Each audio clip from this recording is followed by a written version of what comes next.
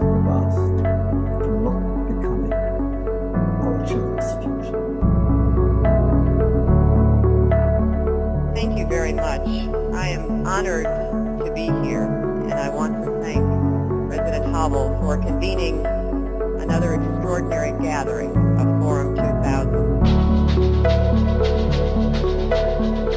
So those people, they are peace, think more seriously, and we should develop new ideas, and then important is implementation.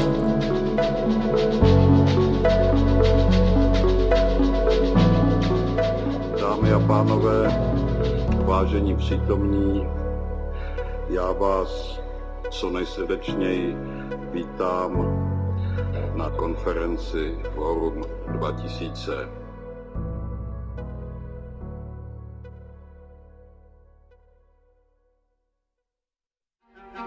The world is upside down. How should we put it back together? Are we able to act responsibly? Can we work together, play by the rules, and restore solidarity? Let's use this crisis as an opportunity. A new world emerging? Watch the online Forum 2000 conference, October 12th to 14th. You're watching the Václav Havel Human Rights Dialogues. The topic today is women's rights in the times of crisis, brought to you on the Havel channel, and I'm Michael Žantovský in the Václav Havel Library.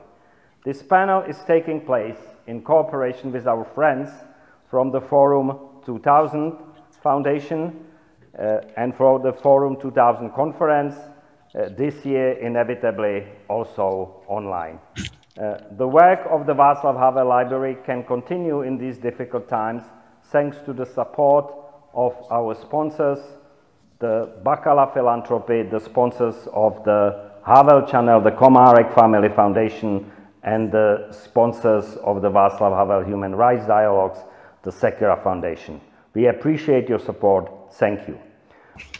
I am much awed and not a little humbled to be hosting this panel today on the women's rights in the times of crisis by three formidable women.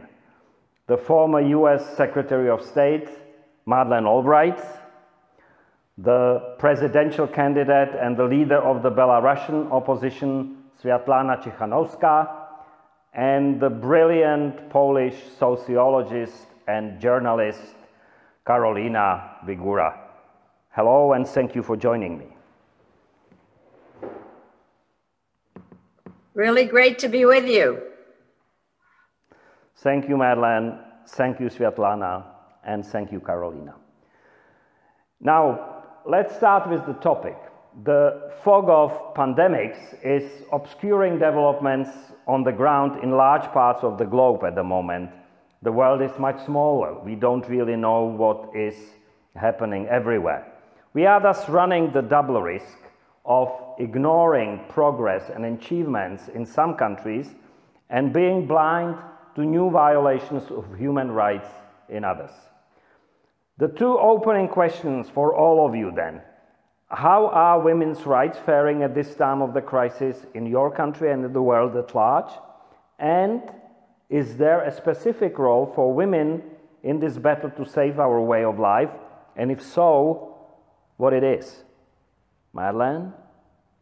Well, I'm very glad to be a part of this discussion because the role of women is always important, but I think especially important now.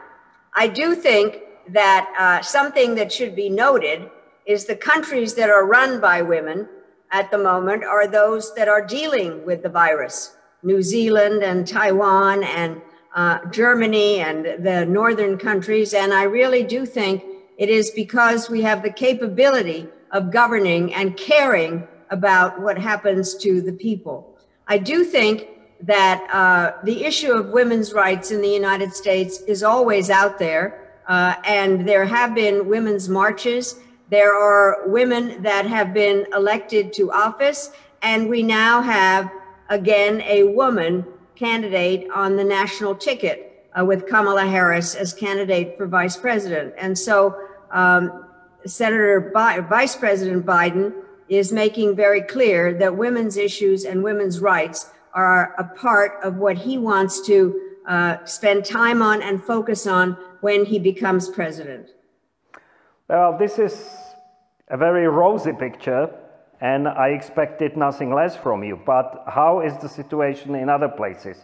Sviatlana?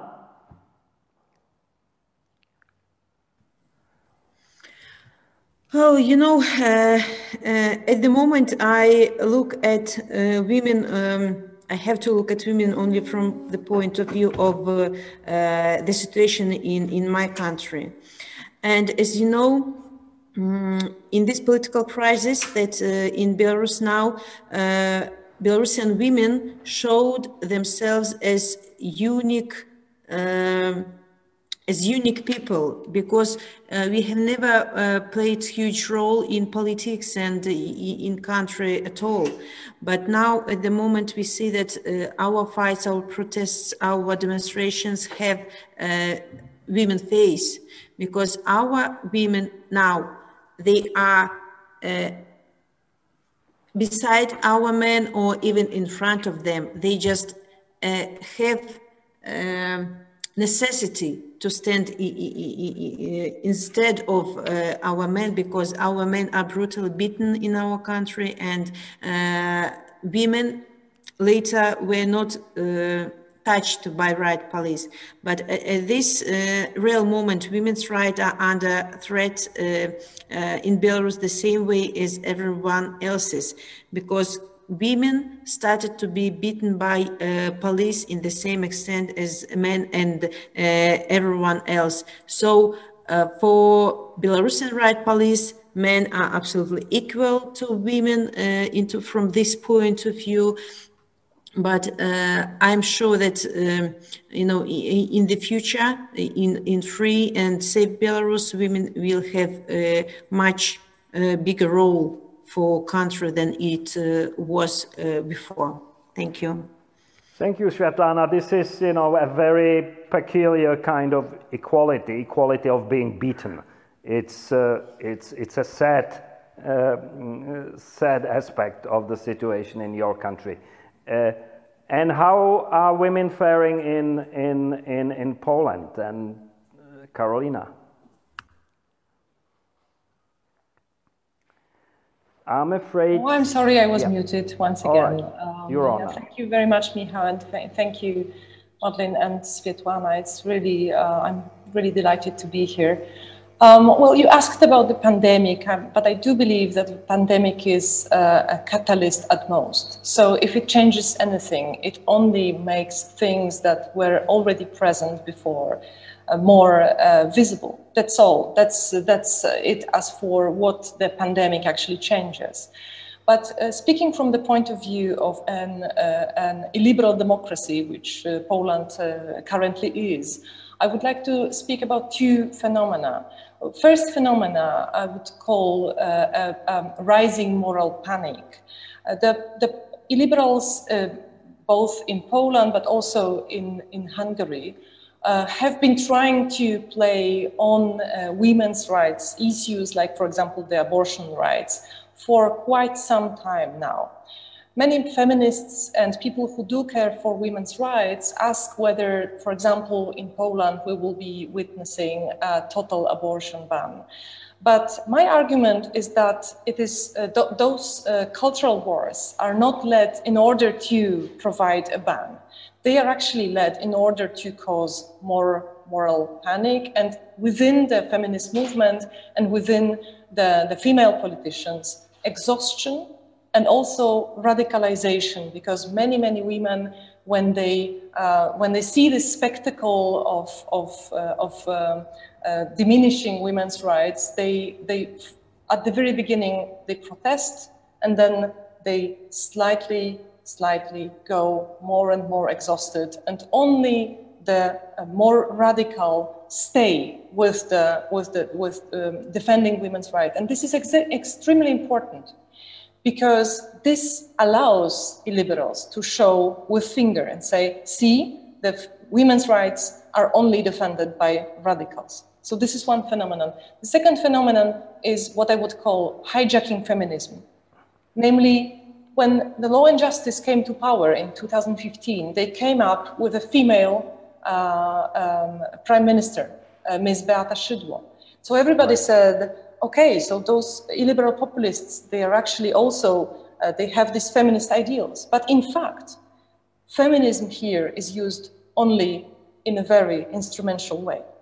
So I do believe that those two phenomena are something which is not only Polish, it is also global. So you can see very important behaviors, very important, very similar behaviors and strategies used by Viktor Orban or Donald Trump as an example. And I do believe that we have to be aware of this, and it needs developing new strategies of opposing illiberal populism. And I do believe that women, exactly with those competencies about which Madeleine said, she spoke about caring, and I would say also empathy. Those competencies are crucial in the world as fast changing as the world that we are living in today.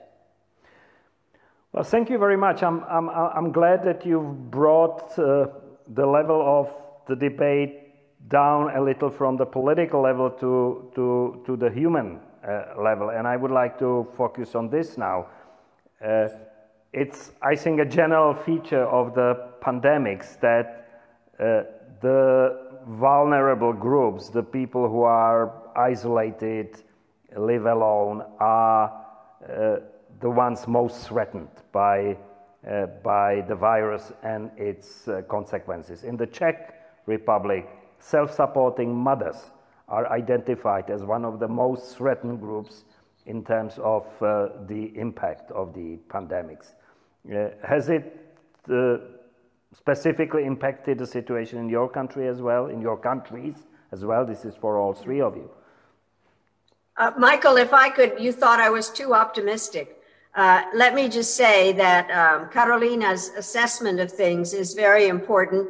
And it's important in the United States because we are, and there are any number of reasons that this election is important, has to do with the issue of the family planning and the kinds of things that are going to happen probably with the Supreme Court. And so it is very much a subject of discussion. But to your current question is, I do think that we know that in many ways the virus and the situation around it has impacted women the most because they are the chief caregiver in their home. They also, many of them have jobs which under normal circumstances would take them away from their home and their children to school. And at the moment, they have to do everything all at once. And so they are very much victims in many ways as being the last group of people that are really cared about enough.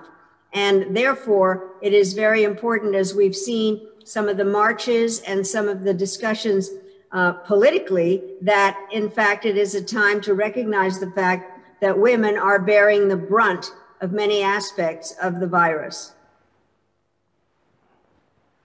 Mm-hmm. Well, let's go back to the achievements. You've already mentioned, Madeleine, the high posts that women are occupying in a number of countries. Nearby, for the first time in history, we have a woman in the top post in Slovakia. Women politicians rule much of the north of Europe, and a woman chairs the European Commission, and a woman leads the struggle against dictatorship in Belarus. So can we say that the glass ceiling in politics has finally been broken? Well, I really hope it has, but I think it's very hard to mend glass. But I think one of the things that has to happen is we can't just kind of sit and think that this will be like this, because we've gone backwards a number of times. And therefore, having real sisterhood in many ways of being able to support each other is something that is very important. I also do think, and you are a perfect example of this, is we need the help of men that understand the issue and want to live in societies that understand the importance of equality and working together. And so I do think women are incredibly capable of dealing with various issues. And I think we need to support each other in every way that we can, with your help. I'll be happy to help. In the recent protests, women played a crucial role, as we already said, not just in the US, but also in Hong Kong, now in Belarus, and elsewhere. You, Sviatlana, are currently heading the political opposition in the country, and you're facing an authoritarian ruler who's not known for his understanding of feminist views. Is your gender a help in this confrontation? Is it to your advantage, or does it work against you? Oh, you know, it's rather difficult question, because at the beginning of this election campaign, I think that the fact that I'm a female played, you know, like a strange role for our country, because I wasn't accepted as a strong opposition partner for this regime. And they allowed me to participate in this election campaign because they were sure that nobody in our country will go after women. And our president at the time told that our constitution, Belarusian constitution, is not for women. You know, he like humiliated meaning of woman in our country. And of course, I was a housewife, and nobody couldn't even imagine that people would vote for a housewife who wasn't in politics even one day. But it's like my fate at that moment and now. And it's because Belarusian people were sick and tired of this regime, of this dictatorship, and maybe even because I was woman, and I wasn't the only woman. There were three of us, and we were like a team of women, and Belarusian people believed us, believed me, that we, you know, we were like symbols of freedom, of future Belarus. And maybe the fact that I never strived for power, and I declared this, that I will be leading country, if just it happens, I will be leading country for a couple of months just to prepare new elections, fair and transparent, and then you will be able to choose new president. I suppose it will be a man, for future safe and free Belarus. That's why people believed me, because I was open and my comrades were open as well. So, but as for, you know, there are not a lot of women in Belarusian politics at the moment, because we are not allowed. We always were like at the lower level for our men in our country. But in future Belarus, I'm sure women will play the same role in politics and all the spheres of life in, you know, alongside with men. Yeah, it's always very encouraging to speak to the future. Now, one step back, Karolina, you've already mentioned the freedom of choice issue. And if I understand you correctly, you saying that the feeling of vulnerability in the society contributes to the moral panic, which then goes against liberal freedoms like freedom of choice. Is that the correct description of the situation? And how can we overcome it? I would like to answer your question, but first I will refer to what Sviatlana said. We both come from Central and Eastern Europe, so Lenin had made a mark on our biographies and also on our region. And when I was listening to you, Sviatlana, I thought that when you mentioned that Lukashenko tried to humiliate you because you were a housewife, I thought about Lenin and his famous statement that in the future politics will be led by a female cook. Well, history proved Lenin wrong for many, many reasons, but at least in one respect, he perhaps was right, namely that political talent and political leadership does not have to come together with being a professional politician. And I do believe that there are some competencies that are more important than being from the beginning a professional politician. And having said that, I would like to stress that feminism is a philosophy, a way of thinking that has been developed for decades and actually for centuries now. But having all this theoretic thinking, we are in a time which makes us needing role models. And I do believe that Madeleine and Sviatlana are exactly the kind of role models we actually need today. But coming back to your question, Michał, what I wanted to describe is a kind of vicious circle that feminist politicians are being pulled into in my country. And I do believe that it's not only in my country, I do believe this has a very global aspect when you talk about illiberal populism. Namely, the women's rights are either diminished, decreased, or there is a lot of talk about doing it, like with the example of the abortion ban, which calls them to action, of course. And this is very good so, and I respect very much people who protest. What I was trying to say, and I would like to be understood very clearly, is that whilst protesting, we have to be aware of the fact that this is also a game led by populist politicians who want the feminist activists and also female politicians look radical.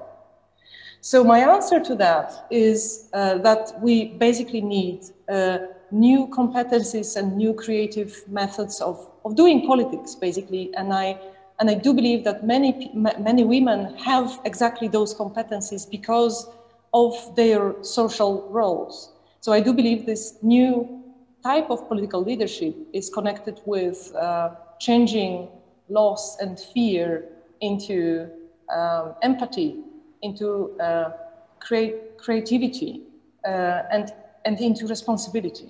Mm-hmm. This brings a whole new set of competencies that we should bring back into politics, because somehow during the past decades we have lost those. Mm-hmm. So we're talking here about strategies, about competencies, in a way also about diplomacy. And we have here one very experienced diplomat in Madeleine, and another emerging diplomat, Sviatlana, who's trying to negotiate a peaceful handover of power in her country. That's not an easy task. So in your view, friends, are women better conflict mediators than men? What exactly are you bringing to the mix other than the rest of us, the half of the mankind? Well, I happen to think that there are aspects about women that make us better at trying to find, to mediate and solutions. First of all, I do think that women, we know how to multitask, to do many things at the same time, which makes us have peripheral vision. We can understand the variety of problems that are out there and how one affects another. We also are caregivers and care in terms of how people get along, and also do not do what we're seeing many men do now, especially the authoritarian ones, of trying to divide us so that one group hates another. There is no woman that wants to have her children fight with each other. We are those that want to find solutions to issues. We also, I think, are not driven by our egos. We want to solve problems and not just to prove that we can be smarter or talk more or dominate. And then I also think the following thing, which is just a practical aspect. In every country, women are at least half, if not more, of the population. And it is a waste of a resource not to have women involved in every part of social life and political life. And I brought women's issues to the State Department, not just because I'm a feminist, but because it makes sense to involve women. I do think that we have the capability, better than men, of putting ourselves into somebody else's shoes and to listen.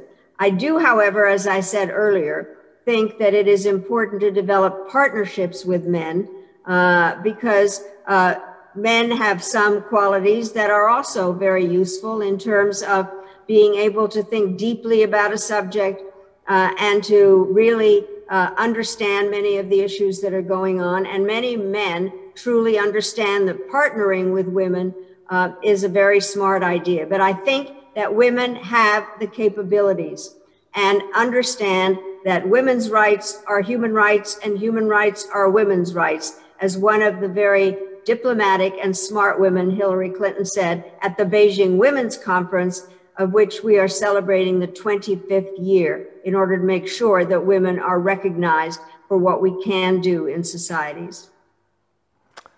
So what do you think about that, Sviatlana?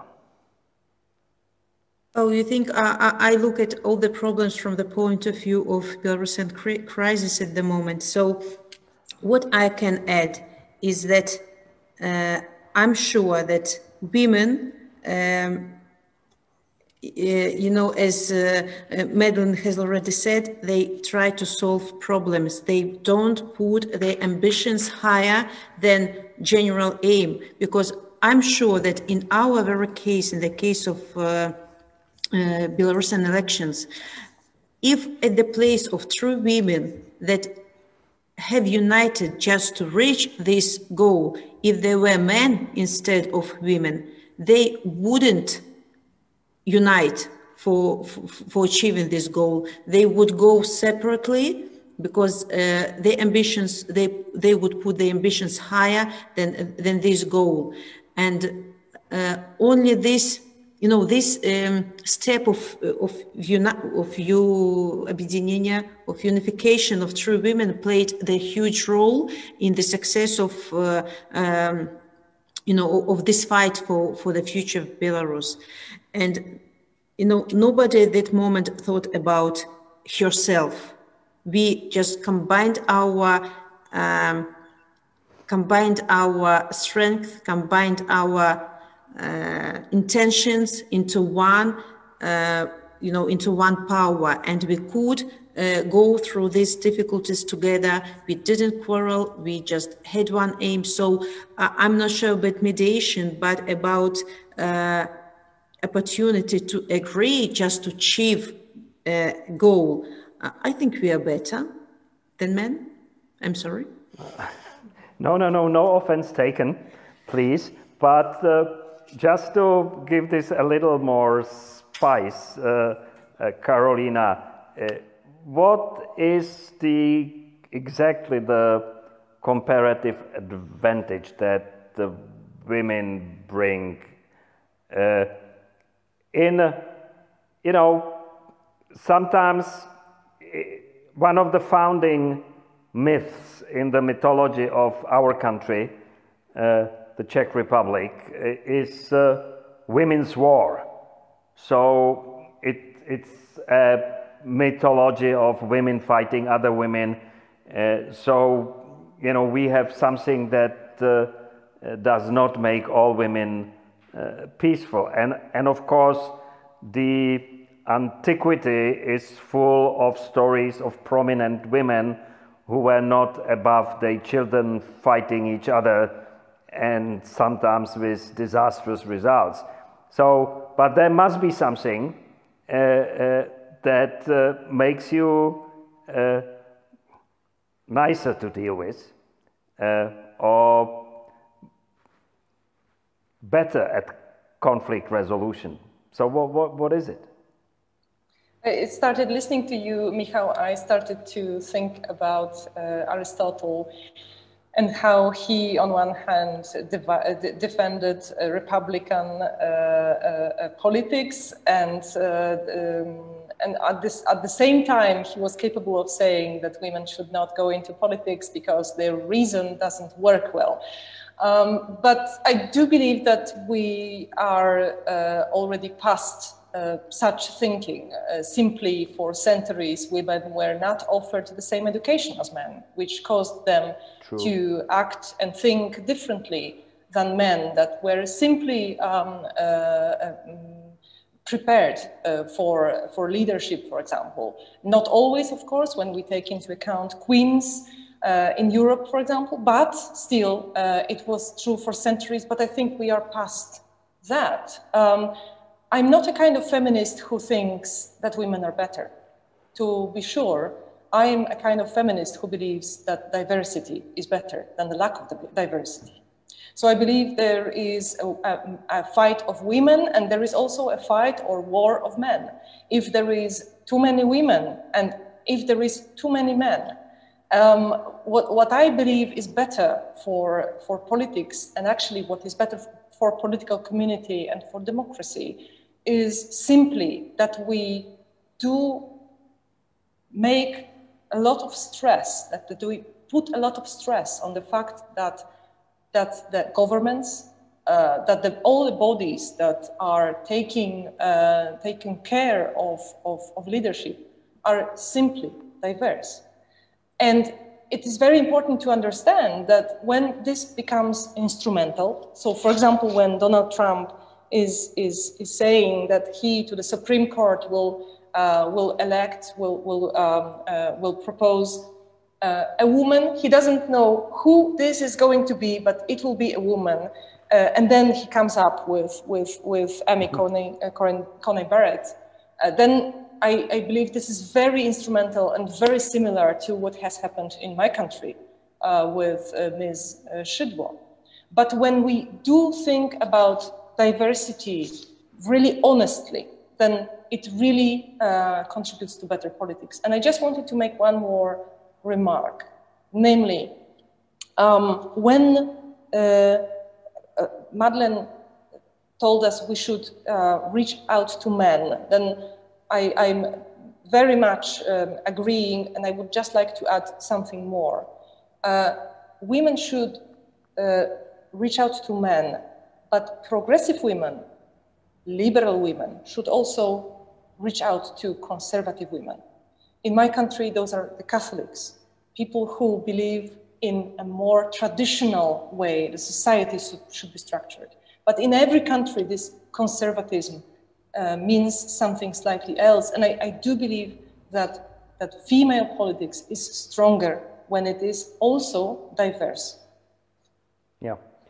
Well, hooray to that. You know, I liberals, conservatives, women, men, you know, to keep communicating is at the bottom of it all. I mean, once we cease communicating, then I'm afraid we're in a bad shape. And I want to come back to this issue of diversity with Madeleine. The title of your recent book refers to your saying that there is a special place in hell for women who do not help support other women. But in your journey to the highest diplomatic post in your country, it would seem that equally often it was men who served as your mentors and guides and supporters. So do men also need to support women and vice versa? Well, definitely. But before I answer that, I would prefer to remember, having been born in Prague, a different part of Czech history, and that is that the constitution of the new Czechoslovakia in 1918 was modeled on the American Constitution with one major difference. It had equal rights for women in 1918. And so I do think that's better than the war of the witch wars or whatever you were talking about. So we'd like to remember various parts of our background. But I do think that what is important is the diversity. And by the way, Karolina, I also do agree that we need to talk with people of different views. That is the whole purpose of democracy and being able to exchange views. But I also think the following thing is that it was not, when my name came up to be Secretary of State, there were people who said, well, a woman couldn't be Secretary of State because Arab countries would not deal with a woman. The Arab ambassadors at the UN got together and said we had no problem talking to Ambassador Albright. We wouldn't have any problem dealing with a Secretary Albright. And so I think that there's always a time that somebody has to break the mold and start. But I do think that men need to support women and women need to have partnerships with men that in fact pursue liberal democratic traditions and try to get the kind of working across lines where we might disagree with people. I found very difficult, and the reason that I made my statement is that in many ways we are very hard on each other and don't think that it is useful to, quote, support other women. But I think that the point here is we need to help each other. We need to recognize the traits that men and women have and working together. And I do think that and we've now, all of us mentioned this, the importance of having societies where men and women can work together in order to make the societies better for everybody. But it's not simple. And by the way, I would not vote for a woman that I totally disagreed with. But I do think it's important to understand that we need to respect each other and try to find out what the differences are. And remember that equal rights are the essence of a democracy. Yeah. Well, you've both now mentioned the more traditional attitudes that exist in parts of the societies in Poland, in the United States. Would I be much wrong in thinking, Sviatlana, that these attitudes are even more prevalent in your part of Europe and in Russia and in other countries of the region, and that you have a fight ahead to change this?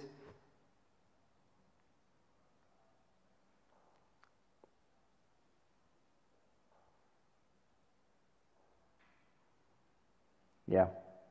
Thank you.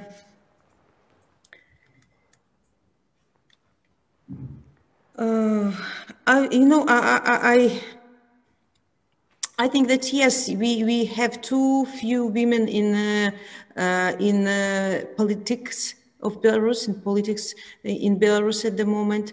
But I think maybe we will be inspiration for women in the future to be braver in their decisions, to be braver if they want to take part in the political life of Belarus in the future, and everything will be changed. And of course, I would like to see more women in politics, because we bring, I'd say, kindness into this world. Because, for example, at the moment, again, I'm coming back to Belarusian crisis at the moment, but to Belarusian demonstrations. So my opinion that these demonstrations has to be principally peaceful, And I don't accept any kind of violence at the moment, though a lot of men, you know, they write me, so we are being jailed, we are being beaten and tortured. So let's make these demonstrations harder. But you know, I can't make this decision because I'm mother, and I don't want people to be beaten. I just can't say this, okay, let's make these demonstrations more brutal, because this is my responsibility, and this will be like a heavy weight on my shoulders. So I think that women can do this rough world of politics, you know, more kind, I'd say. Maybe I have to find another word, but my English is not very good. Yeah. No, kindness is a lovely word, and it's in short supply in the world today. So the more the merrier. It's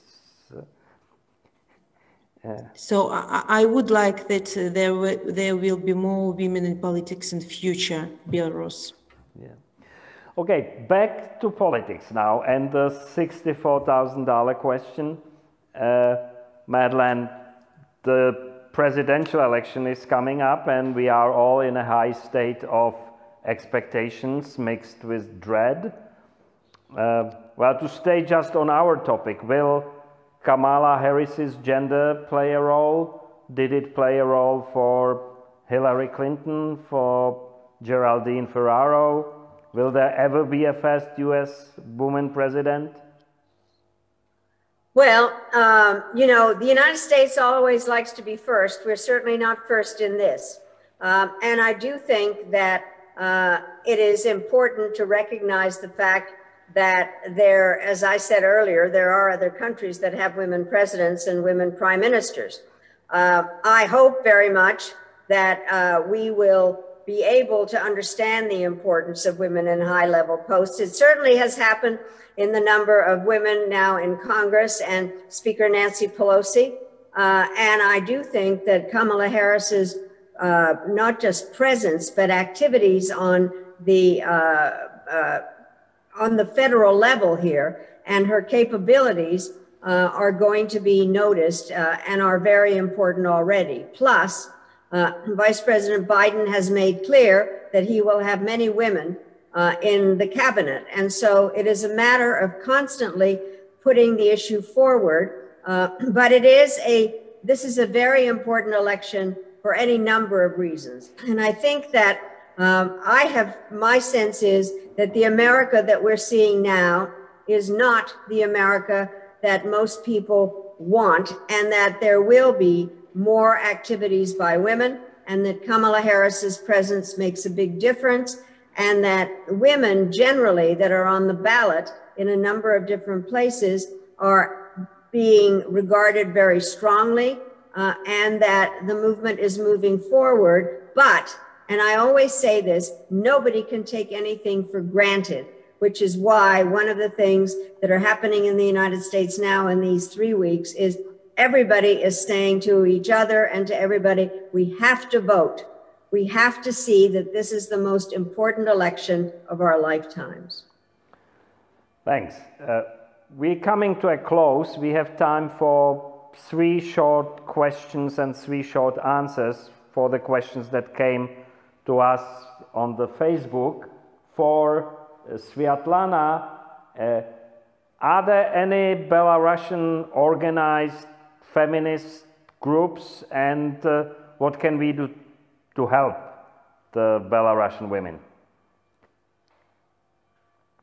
Oh, at the moment, you know, it's like a self-organized women group that are like women in red, white, red, white dresses. They are face of our demonstrations at the moment, and they did everything by themselves. And of course, we all need help at the moment, and Belarusian women as well, because they have to leave their children at home while they are on the streets. So if any countries can find a way to help them with some kind of support. So we will be, and these women will be really grateful for this. Thank you. Karolina, who are the most important Polish feminists today? And it's not a loaded question.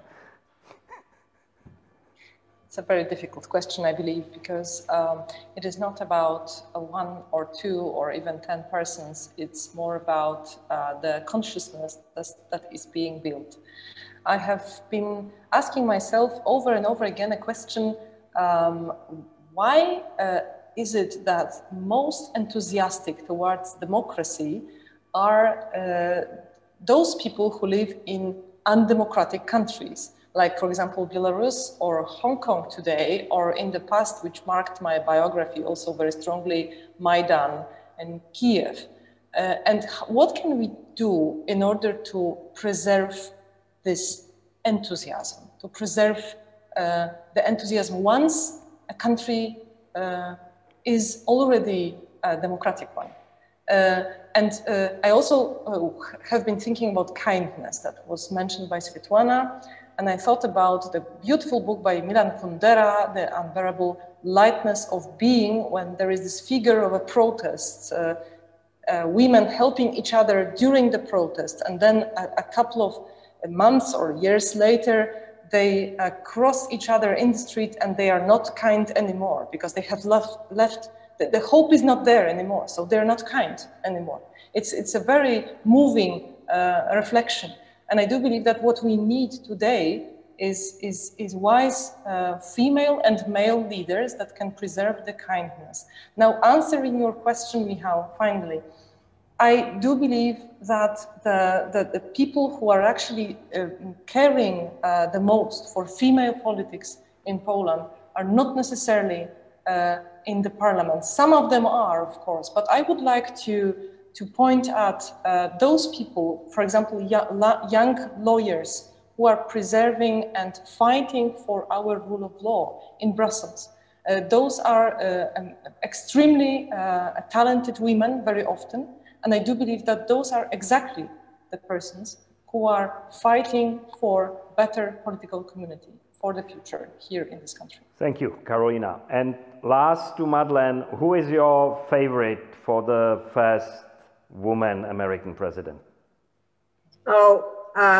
I'm not going to answer that question, but I really do think that Kamala is going to be fantastic, but there are a lot of women that are capable of carrying on that role. And I do think that the time has come for the United States to understand what some other countries have, is that women can lead their countries. Thank you. Well, that's all we had time for, but I think we really didn't waste any time. Thank you so much, Madeleine Albright, Sviatlana Tsikhanouskaya, and Karolina Wigura. This is Michael Žantovský on Havel channel from the Václav Havel Library in Prague. Thank you.